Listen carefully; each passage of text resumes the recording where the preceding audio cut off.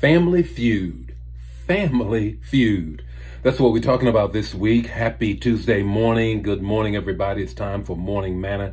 And this week, we're talking about Family Feud. Now, I know many of you probably watch Steve Harvey on Family Feud, and I know I enjoyed, rarely miss it in the afternoon. If I have the opportunity after dinner, I just kind of check it out. It's hilarious. It's absolutely hilarious. But you know, real Family Feud is not hilarious. It ain't funny, and more often than not, it's quite painful. And so we want to give you some ways to deal with the Family Feud in your family. But before we do that, just want to greet some people this morning. Happy Tuesday morning. Thankful and grateful that you are here with us. And I always give you the text to talk and the takeaway. And joining the Manna fam, we always want to know who you are, where you are watching from. If it's your first, second, or third time joining us, and the Manna fam always wants to shout you out. Now, I'm going to do those things. Why don't I tell you what you're supposed to do? The rules of engagements are this: that you're going to write in the chat area the revelation that you get.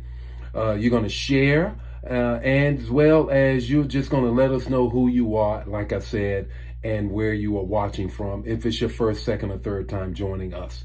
This week is all about Family Feud. How do you deal with family feuds? The text, the talk, and the takeaway. Here's the text. Judges 14:1.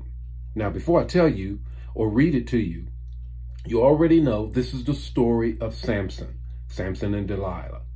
What we oftentimes jump to is fast forward to Samson and Delilah.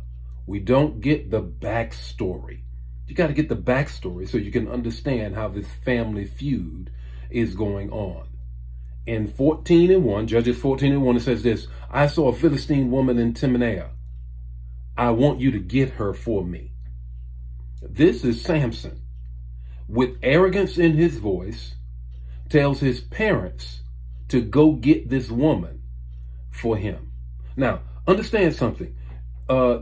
Arranged marriages were the order of the day. She's a Philistine.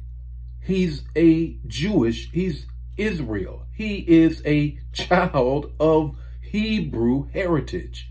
What in the world does he want a Philistine woman for? The Philistines are the army, are the enemy rather. How is it that he has that? Because he's out of control. He's out of control. And that's what we're talking about right now. Family Feud, out of control children. Out of control children. How do I get control of my out of control children? The story is clear. All you got to do is dig deep and we can see what's going on with Samson. The first thing that you do with out of control children is really out of control parenting.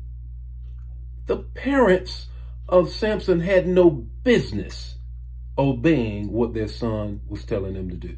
They had no business. Come on, are you kidding me? Just because he wants her? Just because he has this anointing on his life that he's not even aware of yet? He is rambunctious, he's rebellious, and nobody has brought him under control. And check this out. His parents do not help him at all. So out of control children, look past them and look at the out of control parenting or the absence of parenting. When you look behind the bars of many prisons, you will find the data will tell you that it had a great deal to do with lack of parenting, especially absence of fathers. And this father does not show it. He should have stepped up and said, son, are you out of your mind? You think we're going to get you a woman from the enemy's camp to marry? No way in the world. But they're out of control. Samson's out of control. The second thing is out of control children can have a ripple effect to the nation. Look at what happens here. That Samson almost tears up everything there is about Israel. Why? Because he's out of control. He's out of control. Here's the third thing that I really want you to grab is this. Out of control children will affect the community. It will affect the community. Notice how everybody is impacted by the lack of control of first Samson's parents and then second, Samson himself. Everybody is subject to what out of control children can cause. We need to understand something. Now, by no means am I suggesting that the systematic racism that we have to deal with does not cause issues within the African American community. But there is still, at the end of the day, personal responsibility. There's still personal responsibility. And you can see when children are out of control, the community is out of control. So what do we do about this? Here's your takeaway. Here's your takeaway this morning. Understand this. Let's go to Delilah. Delilah tapped into the seeds that were already planted. She just harvested them, baby.